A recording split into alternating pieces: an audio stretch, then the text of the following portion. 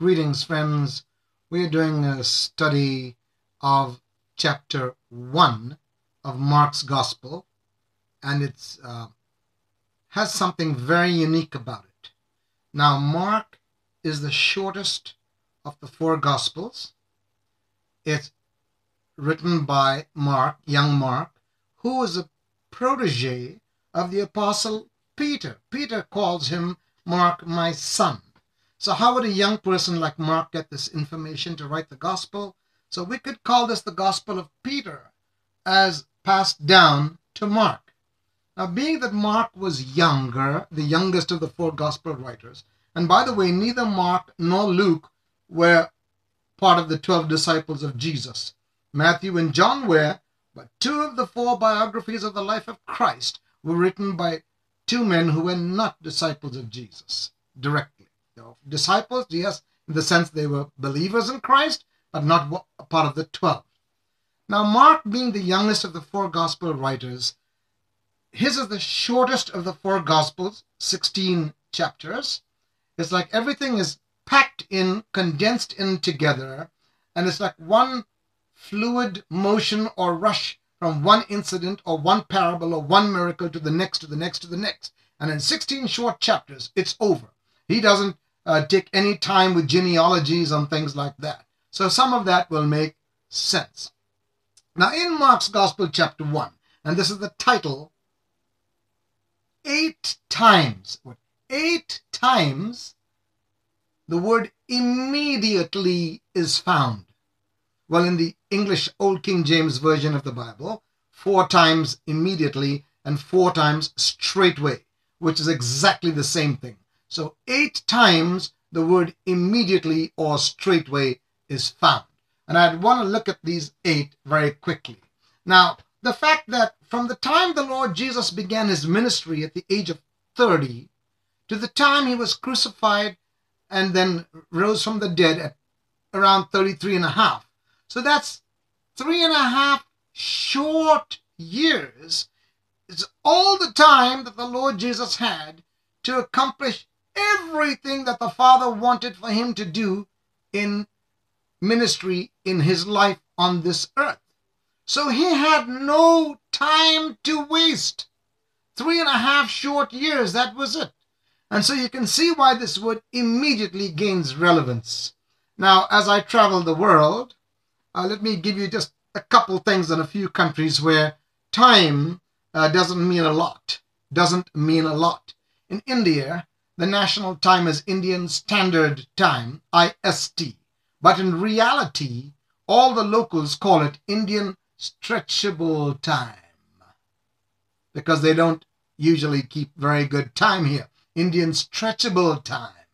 In the Philippines, their international airline is called Philippine Airlines, PAL. And the locals in the Philippines, it's a national joke. They say PAL stands for Plane Always Late.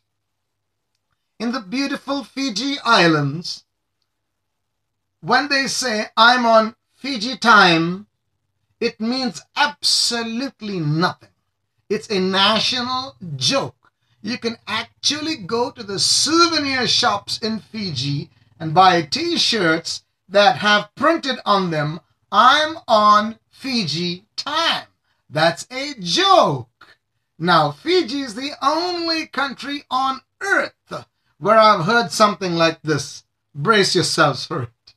They said, Pastor Andrew, when the Lord comes back to rapture the bride, he'll have to make a second trip just for the Fijian believers because they won't be ready. Of course, it's a joke, but worth laughing about. Now, the point is, 8 times in one chapter of Mark's Gospel, the word immediately or straightway appears because the Lord Jesus had no time to waste. Let's look at the first of the 8, verses 9, 10, and 11. It came to pass in those days, Jesus came from Nazareth of Galilee and was baptized of John in Jordan. And straightway coming up out of the water, he saw the heavens open and the Spirit like a dove descending upon him. And there came a voice from heaven saying, Thou art my beloved Son, in whom I am well pleased. Now, John didn't want to baptize Jesus in water. Jesus says, John, do it. I need to fulfill all righteousness. Think about it. John the Baptist baptizing people in water, his was a baptism for repentance. Repentance for what? From sin.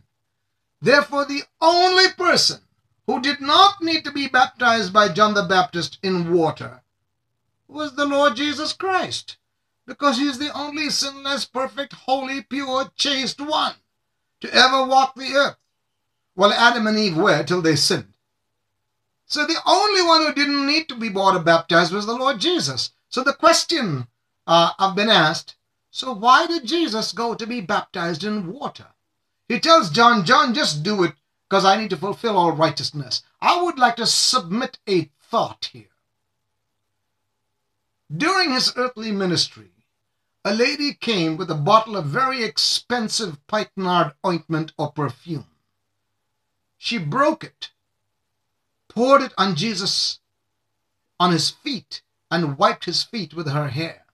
And those present among the religious leaders and some disciples were indignant, thinking that cost a lot of money. It could have been sold and the money given to the poor. Very right, self-righteous. The money could have been given to the poor. And Jesus said to them, let her be. She has come beforehand to anoint my body to its burial.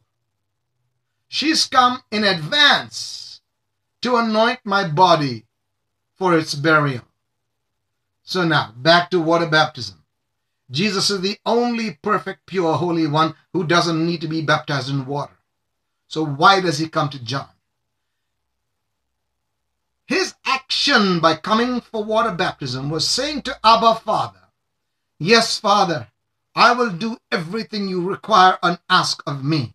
And when the time comes in Gethsemane, I will drink that cup.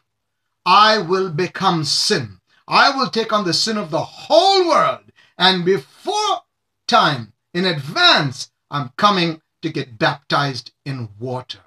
And the Father rends the heavens, splits the heavens, and his voice says, this is my beloved Son, in whom I'm well pleased. And the Holy Spirit descends on the Lord Jesus in bodily form as a dove. What an incident. Phenomenal. It would have stunned every person watching. Now hear this. What would you and I do if we saw such an incredible occurrence in front of our eyes? We would say, this is God's man of the hour. Pitch a huge tent, mega tent, and hold a crusade to hear God's man of the hour. Hear me, friends. When I hear, or used to hear, because I've stopped watching television altogether for a couple of years now, when I used to hear they would have a big crusade or a big meeting or whatever, and then they would announce, and now we have God's man of the hour, I used to cringe in my heart. Hear me, dear friend. The only person who was, is, and will be God's man of the hour is our Lord Jesus Christ. No human, male or female, is worthy of such a title or accolade. Now, watch this.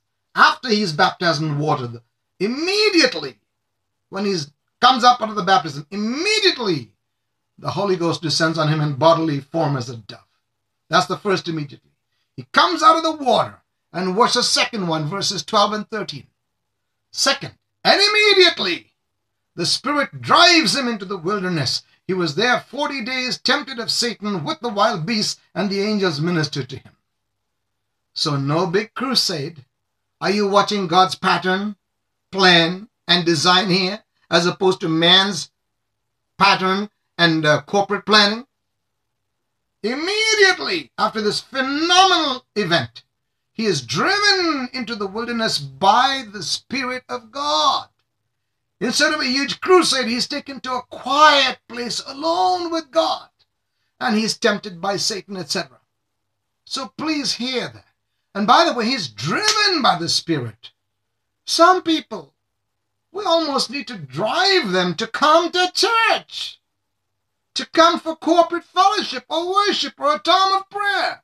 And you know, as far as witnessing to the lost, there are some Christians who say, but you know, Pastor, I need to be led by the Spirit, because in the book of Romans we read, as many as are led by the Spirit of God, they are the sons of God. So I need to be led to witness to people. I'm just quoting another preacher, but it's worth considering. Here's how he put it. For believers using Scripture as an excuse not to testify about Christ and saying we need to be led by the Spirit, he said, excuse me, what they need is not to be led by the Spirit, but a lead pipe across the backs. Now. I'm just quoting him. It's obviously not to be taken literally, but you get what we are saying. How can I, as a child of God, use Scripture as an alibi, as an excuse not to share Jesus with others? Jesus was driven by the Spirit in the wilderness. We need to be driven with a heart for lost souls to testify for Christ. He goes into the wilderness, the second immediately. And the word says, he was tempted of Satan. We know about the temptations. He was with the wild beasts, yes. And the angels ministered unto him. Please hear me touch on angels a little bit. Satan tempted him, and the angels ministered unto him. You listen to so many Christians talking. Oh, the devil did this, the devil did that, the enemy's attacking me, Satan is buffeting me. First of all, there's only one devil, my friend, and there's one God. The difference is God is ubiquitous. He is present everywhere at the same time. Lucifer, Satan, the devil, is only able to be in one place at one time. He's a localized being. But he has demons to do his bidding, his cohorts. God has his angels, Lucifer has his demons. But in the wilderness it says, the angels ministered to Jesus. But when we listen to Christians, so much of their conversation is about the devil or what the demons are doing. Now listen closely. Again, the angels ministered to Jesus. In Revelation chapter 12, verse 4, we read that when the dragon, and Bible scholars take that to mean Lucifer, was cast out from heaven in time past, with his tail he drew, or he took 1/3 of the stars of heaven with him. Again, Bible scholars, commentaries, pretty much in agreement that that's referring to when Lucifer was cast out of the presence of God. 1/3 of the created angels rebelled with Lucifer, and they are now called fallen angels or demons. Now, basic 5th grade mathematics class. If 1/3 of the angels fell with Lucifer, they are now bad or fallen angels or demons. How many thirds are still good angels with God?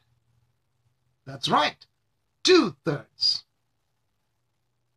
That means for every one demon, there are how many angels? At least 2 angels. We don't know how many millions, billions, quadrillions of angels God created, but for every one demon, there's a minimum of 2 angels. Something more stunning. How many angels' names or archangels' names are given in the Bible? You know, there's only 3 names given. Michael, the warrior angel, Gabriel, the messenger angel, and Lucifer, who's the fallen angel. Out of those 3, 1 is fallen, 2 are, 1 is fallen, 2 are good. So, to conclude my little point on angels, I release you as a fellow Christian to talk as much as you wish about Lucifer, Satan, the devil, and his demons, so long as you talk twice as much about the Lord Jesus Christ and the angels of God. The Bible says, give no place to the devil. Friend, what are you going to do? What are we going to do when we get to heaven? There's no devil to shout at. There's no devil to blame. He says, so what am I supposed to do, Pastor Andrew? Worship and praise and bless the name of Jesus. That's how you give no place to the devil. So the second, immediately, he was driven in the wilderness. The third, verses 16, 17, and 18. Now as Jesus walked by the Sea of Galilee, he saw Simon and Andrew his brother casting a net in the sea, for they were fishers. And Jesus said to them, come ye after me, and I will make you to become fishers of men. And verse 18, and straightway, or immediately, Simon and Andrew forsook their nets and followed Jesus. That's the third, immediately. Simon and Andrew were with their nets, and Jesus calls them, casting their net in the sea. See, the net symbolizes our connections in this world.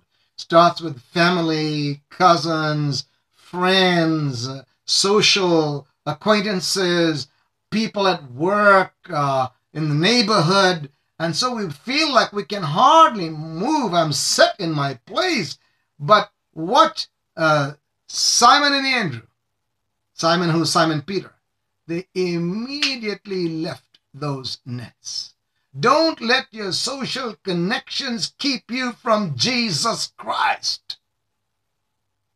And you know what else Jesus said to them? Come after me and I will make you fishers of men. All you're catching, gentlemen, is fish. Follow me and you will net men and women, the souls of people for the kingdom of God.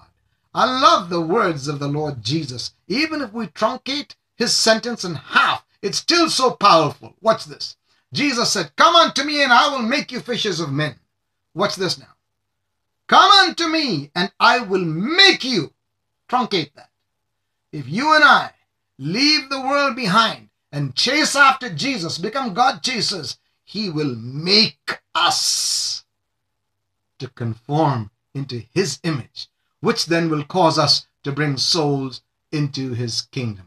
So the third immediately is he calls Simon, Peter, and Andrew, and verse 18 says, immediately, straightway, they forsook their nets. Drop what is holding you back from fulfilling God's call on your life, my friend. The fourth, verses 19 and 20. And when he'd gone a little farther thence, he saw James, the son of Zebedee, and John, his brother, who were also in the ship mending their nets.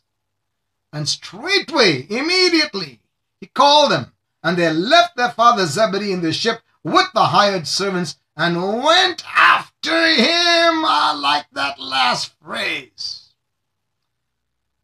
James and John, sons of thunder, sons of Zebedee, Jesus sees them.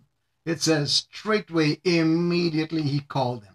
I want to focus on what they left behind. Andrew and Peter, Simon Peter, needed to drop their net. We understand what that means, the worldly connections. James and John were in their father's boat. It wasn't a little raft or canoe, I'll prove it to you. It had hired servants. So basically, there was their father, they left their father, the hired servants, and the boat. This is a big boat. That's the family business that they would inherit. And hired servants? Allow me to give you an example. Especially in the West, some of us may not be able to fully appreciate this. I grew up in India, and our status changed a little bit for the better once we grew up and started working. So when I got my job at 19, started to contribute towards the family expenses. So around 20, 21, I got my motorcycle. Here's how I used to get woken up in the morning. In a developing country, those in the West eat your heart out. I'd be sleeping. In the morning, we had two maids, one to clean house and one to cook. In the morning, the one maid would come with my cup of hot tea to my bedside, the coffee table there. Sir, your tea, sir. I would just kind of groan. Yeah. She'd let it down there, go away. I'd roll over in bed, start sipping the hot tea. It would wake me up, finish the tea, leave the empty cup on that coffee table, leave my bed unmade, go to the restroom, get ready for the day and for work. By the time I returned to my room to get dressed for the day, the empty cup of tea and the saucer is taken, my bed is made, I get dressed, put on my suit, whatever I wore, suit and boots, went to the dining table, my breakfast is prepared, hot and fresh, with a hot cup of Horlicks or Ovaltine, whatever name might ring a bell for you. I would have my food, thank my mom. I didn't acknowledge the servant, the maid, the hired servants, like James and John. I thanked my mom, went to my motorcycle, boom, started and rode off to work. I came to America. I've got to start the lawnmower. I've got to push it by myself. I've got to spray the weeds. We've got to vacuum the carpet. You got to do everything yourself. James and John left their father, the hired servants. Now you know what we're talking about. And the boat, which was their future inheritance. They left everything immediately to follow the call of the Lord Jesus Christ. Now, I'm not telling you got to leave your parents and your wife or your husband and your children. You hear what I'm saying. But what obedience to the call of God on their lives. Verse 21. This is the fifth immediately. And they went to Capernaum, and straightway, immediately, on the Sabbath day, he entered the synagogue and taught. On the Sabbath day, which is the day of the week they used to worship, where did you find the Lord Jesus? In the synagogue. On the Lord's day, we generally worship the first day of the week. Where should we be found? In corporate fellowship with the saints. We know that that's not the house of God. This is the temple of God. But to come together corporately to praise and worship and glorify the King of Kings and Lord of Lords. And Hebrews, I believe it's in Hebrews we read 10:25, chapter 10 verse 25. Do not forsake the assembling of yourselves together as the manner of some is. In other words, seize the opportunities we have, whether it's a house fellowship, whether it's a local church, whatever. Seize those opportunities to come together in corporate prayer, praise, worship, and preaching and teaching of the word. Where was Jesus on the Sabbath? In the synagogue. I kiddingly say this. Many Christians, I'll tell you the name of their favorite church on Sunday morning. Are you ready? It's called Bedside Baptist Church.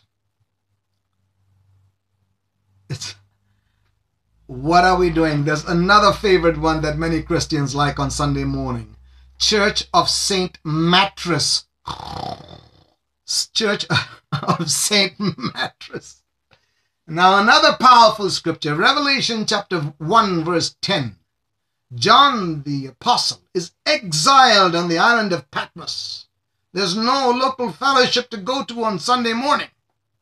He's alone by himself, like not exactly marooned, but exiled. He has no calendar like we do. I don't know how he's marking off the days of the week in exile.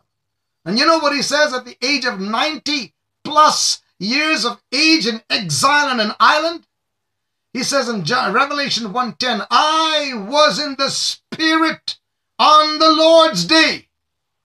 I was in the Spirit on the Lord's day. We can't even get off our mattresses. I do love you. We find it hard to wake up on a Sunday to go and fellowship together with the saints. The sixth, immediately, verses 27 and 28. Actually, this starts from verse 23.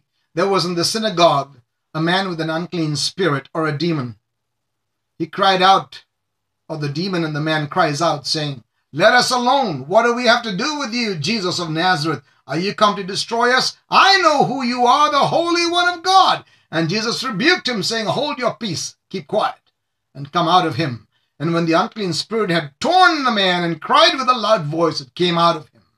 Verse 27, They were all amazed, that they questioned among themselves, saying, "What thing is this? What new doctrine? With authority he commands, and even unclean spirits obey him." And immediately, that's the sixth immediately, immediately his fame spread abroad throughout all the region round about Galilee. The wonderful thing is, demons from the pits of hell recognize that Jesus Christ is the Holy One of God. And yet there are human beings caught up in their pride who refuse to acknowledge that Jesus Christ is the Holy One of God. I appeal to you, friend, if you don't know him as your Savior and Lord, if you won't listen to me as a Bible teacher and preacher, hear what a demon from the pits of hell said. Demons call him the Holy One of God. Would you not hearken to that and admit it now, here in this life, before it's too late? And after he casts out the demon, they are so amazed. It says, immediately his fame spread abroad. Dear friend, don't seek what Shakespeare in his 7 ages of man, or 7 stages of man, calls the bubble reputation. We work so hard to get promotions and rise to the top, so to speak, get a top dog CEO position and good money and be respected by the subordinates, and then we die. It's the bubble reputation. One writer said, only one life, 'twill soon be past. Only what's done for Christ will last. No matter what our personal accomplishments, all of it will be gone into dust and ashes. Only what we do for the Lord Jesus Christ will live on through into eternity. And immediately his fame spread abroad throughout the region. Then we come to the 7th immediately, verses 29 through 31. And forthwith, when they were come out of the synagogue, they entered the house of Simon Peter and Andrew with James and John. But Simon's wife's mother was sick with a fever, and they tell him. And he came and took her by the hand and lifted her up. And immediately, that's number 7, immediately the fever left her, and she ministered unto them. Ministered there means she said, don't leave. I need to get you some snacks, prepare some sandwiches, a cup of coffee, whatever. She ministered. She was not only raised up from her sick bed, the fever was gone, she was able to prepare something for them to snack on or have a bite. But the point is this, in the 7th immediately. Who was sick? Simon Peter's mother-in-law. The Vatican claims and proclaims that the first ever pope was Simon Peter. Simon Peter, in Mark's Gospel, chapter 1, verse 30, had a mother-in-law, his wife's mother, his mother-in-law, which means he had a wife. So the first pope, I'm happy to share with you, was a married man. So as a preacher of the gospel, I want to also share with you that I have been following the advice and the model of the first pope. He had a wife, and so do I. I just thought I'd make that point straight from the Holy Scriptures. Another point I would like to make on this. They come and tell Jesus, Peter's mother-in-law is sick with a fever. I already read the Scriptures. Can you remember and tell me how many words the Lord Jesus Christ prayed over her for her to get well? The answer is 0. He didn't even speak a single word. The scripture says rather he came up to the bedside, took her by the hand, just held her hand. And immediately, that's the seventh immediately in this chapter, the fever left her. Praise God. And yet sometimes we feel like just praying is not enough. I need to raise my voice so many decibels. I need to yell and shout out. I need to have my fists flailing in the air so that God will hear me. Jesus spent entire nights alone praying to his Father. He didn't even have to speak a word. Wow! That's the Jesus I worship, and I'm sure you worship too. Isn't that so awesome? So that's the seventh immediately, which is a clear example of physical healing by the great physician. Now we come to the eighth and final immediately in Mark chapter 1. It's from verses 40 all the way to the end, verse 45. I need to read this and then we'll go through this final immediately. There came a leper to Jesus, beseeching, imploring, begging, and kneeling down to him, saying, "If you will, you can make me clean." And Jesus, moved with compassion, put forth his hand and touched him and said, "I will be thou clean." And as soon as Jesus had spoken, immediately, that's number 8 of 8, immediately the leprosy departed from him and he was cleansed. And he straightly charged the leper and sent him away. Now watch the last 2 verses. This is what I call the fine print. Most of us don't care to read the fine print in a contract. But this fine print is from the lips of the Lord Jesus himself. Would you follow this with me? Then I'll go back to the last immediately. 44 and 45, the last 2 verses of chapter 1 of Mark's Gospel. Jesus said to him, "See, you say nothing to any man, but go your way, show yourself to the priest, offer for your cleansing the things which Moses commanded for a testimony to them." But he went out and began to publish it and blaze it abroad, so that Jesus could no more openly enter the city, but was out in the desert places, and they came to him from every quarter. Verse 44 is the fine print. This man had obviously had a miracle. The leprosy was gone. The Lord Jesus saw it. The disciples saw it. Others in the vicinity in the synagogue saw it. But Jesus still said, "Keep quiet. Please hear me, believer. This is the Lord Jesus himself. You cannot contest this with me." Jesus said to the leper who was cleansed, "Be silent. Go to the priest according to the law of Moses. Get yourself checked out. And when the priest gives you a certificate of cleansing, then maybe you can talk about it." How does that apply in today's world? We have people, and dare I say it, faith healers and others, making tall claims on stages. Please, I hope you remain my friend. This is the word of God. And sometimes in churches, they do something, I'm not getting into details.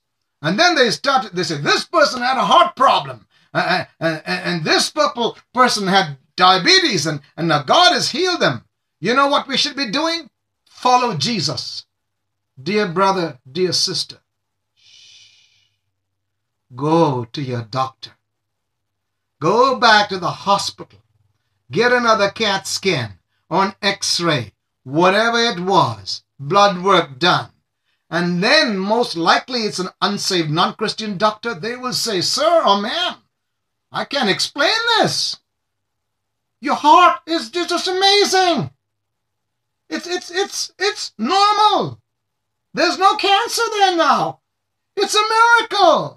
Then you come back next Sunday to church with that X-ray, with that CAT scan, whatever, lab report, and let's bring the roof down. Can we follow the example that Jesus our Lord laid down in his holy scriptures? Now, exception. If there's a genuine bona fide person in a wheelchair, or someone who's physically blind, something very obvious, or the man with the withered hand that we've known for years, if something like that happens, happens in front of your eyes in church or at the crusade, well, if it's bona fide, you don't have to wait to praise God. But if it's something internal that needs to be double-checked and verified, please follow the fine print given by our Lord Jesus in Mark chapter 1, verse 44. Now we've taken care of the fine print. Let's deal with the last 8 of 8 immediately. The leper came to Jesus, beseeching, begging, and kneeling down. What's that attitude compared to some modern day Christians who make demands of God? Please, again, I don't want to lose friends. Come back to the Bible. This was right in front of the Lord Jesus Christ in the flesh. The way some believers talk to God, it's like, this is what you said and you better would do it. Excuse me, who's God here? He is God. We are not and never will be. And what's the man's posture? He was kneeling. This apparently in the modern churches around the world has become a forgotten and a lost art. While I must give credit, the Roman Catholics and some of the traditional denominations like Anglican Church, maybe Church of England, they probably still do some kneeling, but a lot of them have beautiful, comfortable, padded kneelers, so it takes no energy or effort. This leper was on the ground, in the synagogue, on the floor. I'm pretty sure they weren't carpeted. Begging, imploring, and kneeling in complete submission to the Lord Jesus Christ. And what did he ask for? Saying to Jesus, if you will, you can make me clean. Please look at that sentence closely. The second half, you can make me clean. This leper never, ever for a split second doubted that the Lord Jesus had the power and the ability to make him clean and whole. He never doubted that. He is stronger in his faith in that than many of us so-called Christians. What was he doubtful about? He said, if you will. In other words, I'm a leper. I'm poor. I am wretched. I'm an outcast from society. Would you be willing to do it for someone like me? But he never doubted the power and ability of the Lord Jesus to make him clean. He said, you can. I know you can. And Jesus, the Bible says, was moved with compassion. Verse 41. Put forth his hand. Stretched. Imagine the finger of God, the hand of God, moving directly towards you to touch you. That's enough to freeze anybody in their space. He was moved with compassion, put forth his hand, and touched him. I think it was Bill and Gloria Gaither who wrote that beautiful song, Shackled by a Heavy Burden. I'm pretty sure their inspiration would have come from something like this. He touched me. Oh, he touched me. And oh, the joy that floods my soul. Something happened, and now I know he touched me and made me whole. Jesus put forth his hand, being moved with compassion, and touched the leper and said to the doubtful part of his question, if you will. And Jesus' answer was, I will. I will. Listen to me, my friend. If our precious Lord Jesus' answer is, I will, for you to be healed, for you to be made whole, to a wretched, poor, outcast of a leper, his answer is, I will. God is no respecter of persons. Will he or will he not touch and heal you? Will he or will he not touch and save you from your sin right now? Of course he wills. He's waiting, willing, and wanting for you to come and appeal to him. Lay it all at the foot of his cross. He says, I will. Be thou clean. Verse 42, as soon as Jesus had spoken, immediately the leprosy departed from him.